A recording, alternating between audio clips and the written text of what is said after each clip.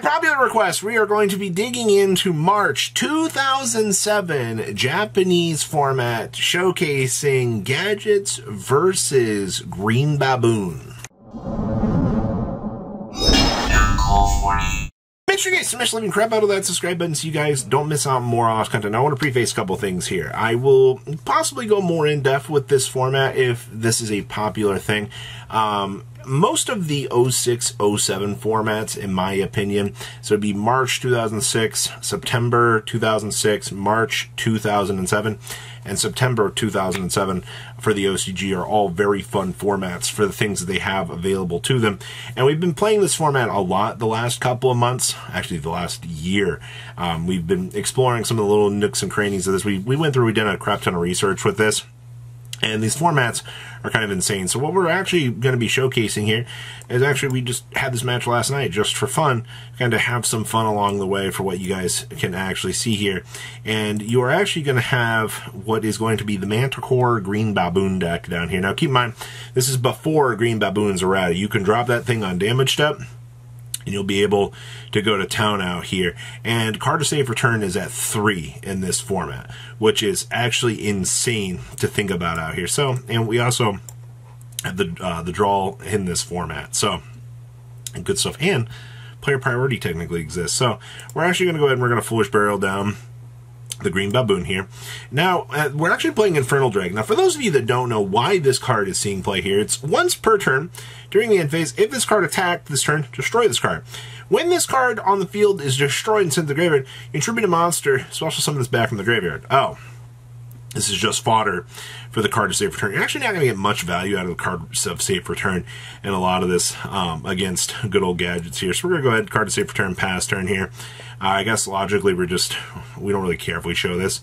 And our hand is like not the greatest thing in the world. At least we have our one baboon down here, so we can actually do the thing. We're going to go ahead and MST the face down, and they're going to go ahead and set the Warrior Lady, set the bottomless here, which is okay. We're going to go ahead and we're going to set the skill drain and pass turn. You do see our opponent draws the Sakurai 2 armor here, which is fine. We're going to go ahead and deploy the gadget, which, oh, hey, look at that. The skill drain is going to start us a very nice long game here so we can do our thing. Okay. Go ahead and swing on over. They'll take 700. You can see, oh, time to set the Saku. And they drew a Judgment for turn. Okay. Go ahead and swing on in. All right, we're going to go ahead and get Saku'd. Pass turn. And here comes the Swords of Revealing Light. I really wish we could resolve this Morphing Jar right now, but that's fine. Nice Heavy Storm top deck. All right, a lot of draw passing here, as you can see. All right, we finally got a Giant Rat. We'll go ahead and swing on in. We'll take our 200 damage, not a big deal. More set passing here, so we finally have a Judgment active here. Problem is, with the game state that we're in right now, there really isn't a lot to do here. I mean, we have this good card, but we'll see what actually ends up happening here. We're going to Heavy, and they're going to Judgment this. This was a very interesting Solemn Judgment to protect this bottomless. I guess the question here was, can we play the game like in any other situation? Is there anything that we can project right now to actually matter to clear this up? And I guess the answer is really no. Rat goes to defense. We'll go ahead and set. You do see we got the Ring and the Saku loaded back up, but we're still facing our same problem here. We got to handle this. All right, draw, pass, set the call. All right, we're going to go ahead and we're going to switch this Giant Rat into attack mode. All right, we're going to go ahead and call back the Baboon. They're going to go ahead and they're going to chain the bottomless here, which is actually really, really good. I'm like, oh, okay, well, okay, we're going to go ahead and Econ tribute that away. Yes, we do have the draw 1 on this, and we got it. All right, so chain is going to go ahead and resolve here. We tribute off the Green Baboon, and we get this Warrior Lady on over to our field. The whole point of doing this interaction was so we can still keep the Green Baboon. Because remember, as long as they out this Giant Rat, the Club Smacker's coming back here with a vengeance with that free pay 1,000. All right, gotta love this card so much. All right, and we're gonna go ahead and normal a Wicked Worm Beast here, just to kind of get a card out of our hand. I see that our opponent. It is a rough place out here for this. All right, we'll go ahead and set. We're going to go ahead and swing on in with the Giant Rat. We're going to take another 100. That's pretty disappointing, but okay. This skill drain is really messing our opponent up. Even in 2007, this card's broken. You see we drew a Raigeki break here. Now, this is a very, very good card here. This ensures Now we'll be able to take out any one of these little guys along the way so we can do our thing. We're going to go ahead and Raigeki, break the D-Ware Lady. Alright, we keep drawing these rescue cats for turn. Okay, sure. We'll go ahead and set. We'll go ahead and swing on in with a rat. They're going to go ahead and Saku here, which is okay. Because we're going to go ahead and we're going to trigger the baboon. We'll get our free draw off of this. And now they're going to have to do something about this baboon. Saku again. Wicked Worm Beast going on in. Okay. And they're going to go have to set. I mean, you could technically smash this, but the problem is you're going to have to deal with the Club Smacker coming on back here too.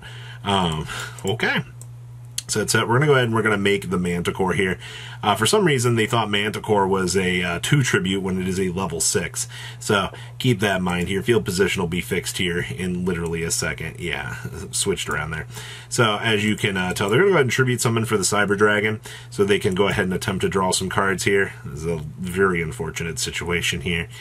Having the Manticore loaded up and all of the good power here, they drew double Banisher off of that. That's actually disgusting. They're out all of their Sakuretsu armor. Wow, they are in such a garbage position right now. That is actually kind of crazy to think about. Okay, and we drew the Snatch Steal for turn. Yeah, that's GG. Unfortunately, yeah, they just lose the game there. There's nothing that they can do. What a blowout game, honestly, from that skill drain. Yeah, there was a little bit of walling up along the way there, but it wasn't anything too crazy that, you know, the deck just couldn't, you know, eventually get around. Once again, I mean, you have triple Foolish Burial, you have triple Card to Save Return. It's just a matter of time till you start seeing those Manticores start to do their thing and kind of help you out. Alright, so game number 2 here. Oh, look. Card to Save Return, Heavy Storm, Nimble Momonga, the Foolish Burial, and the Wicked Worm Beast. I also love the fact that the Wicked Worm Beast is just a free bounce back to your hand, doesn't die under the cat, and is just fodder for the Manticore. This Nimble is actually going to go about 9,000 miles here. Oh, okay. Grand Mole pass. We're going to go ahead and Foolish Burial down. Is this the... Oh, it's the Club Smacker.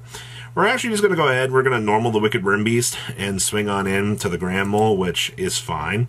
Go ahead and get some bounce here, and then pass turn. So we are sending the card to Save Return. This actually will bait the MST here in a second, which is good. Our opponent's scouting to see if they're going to do anything with this. We'll go ahead and swing on in. They're going to main phase 2 MST that, which is actually not like the worst call in the world. And they're actually going to go ahead and they're going to Prohibition call the Green Baboon. Well, I mean, nothing that, you know, we can't really fix with the armament of cards in our hand. Heavy Storm into the Judgment, sure. So this is where I would consider the misplay here. He's calling, or he's Snipe Huntering, calling priority, targeting the face down. Should have probably called the Prohibition, or yeah, went after the Prohibition here. Now they would have been forced to chain. This is just a very good example of things that you should know if you're trying to play these formats.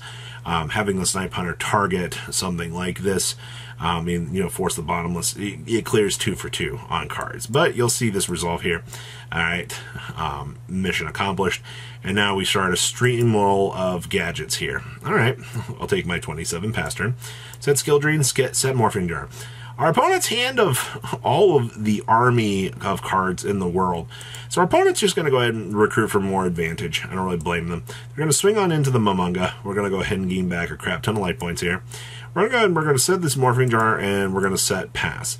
So they actually get really greedy here, and I would have summoned the Grand Mole. Granted, there's 2 back row, and yeah, they could have Skill Drain, but you could have started a massive stream roll advantage here. But now we get to go ahead and resolve this Morphing Jar, which will get us 5 new cards, and our opponent loses everything.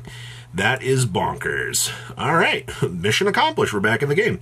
And of course, hey, look, it's a Banisher. They have a Torrential and a Judgment down. Okay, this is not a problem. We're going to go ahead and Avarice back everything except for the Green Baboon here.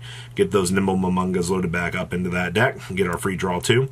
We got a Manticore and a Skill Drain. Okay, we just have to deal with this Banisher of the Radiance here. So we're going to go ahead and flip Skill Drain. Mission accomplished. And summon the Dragon. And set turn. I'm surprised. Honestly, they still have this Judgment. They could have stopped this and then maybe swung in for game. I guess realistically would have been the approach here. We're going to go ahead and Torrential. We're going to chain the Raigeki break on the Prohibition here, which is actually really big. They have to Judgment that. Because if that actually resolves, they lose the game. And you'll see the Premature Burial coming on down here. We're going to go ahead and revive the big guy. Mr. Infernal Dragon, and we win the game. Okay. Honestly, this could have been played a little bit better on both sides, but I think this was a pretty good showcase of this format and just some of the interactions. So if you guys want more of this, please leave a comment down below. Tell me what you guys think, and I will see your beautiful faces back here later in the day, guys. Patrons, thank you.